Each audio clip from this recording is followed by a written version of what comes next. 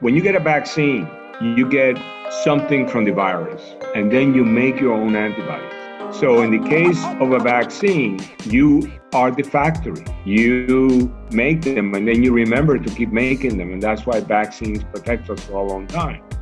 In this case, you're taking the antibodies that somebody else made when they recovered, and then you transfer them to a new person. So the new person gets them already made and can use them right away.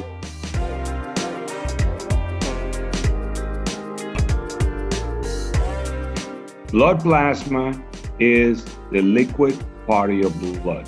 So if I was to take a sample of your blood, in it you got red cells, you got white cells, you got platelets, and they're floating on liquid. The liquid is the plasma, and that's where the antibodies are. The antibodies are floating in the liquid.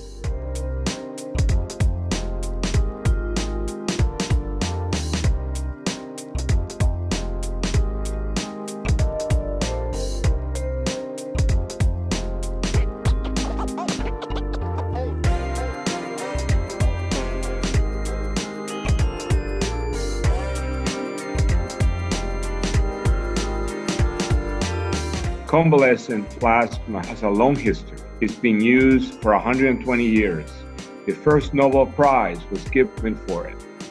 This is how back it goes. So even though it's encouraging and even though it's optimistic, it needs to be tested for this coronavirus, simply because it's a new organism. So what I like to caution people is, yes, be optimistic, yes, be encouraging, but realize that today we still don't have the data to say clearly that this is going to work.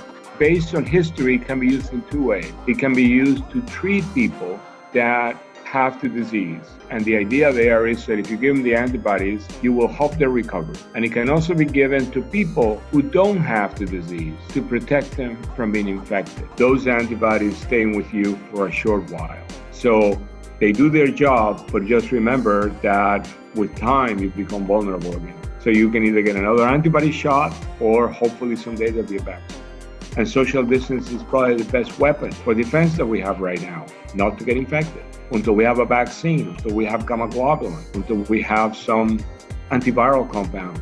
But I do believe that we're going to beat this. Humanity is going to need layered defenses. You're going to need to have antibodies, you're going to need to have antivirals, you're going to need to have better protections, and you're going to need a vaccine. And once an effective vaccine is available and you can vaccinate large numbers of people, well, I'm a believer that we may be able to eradicate it.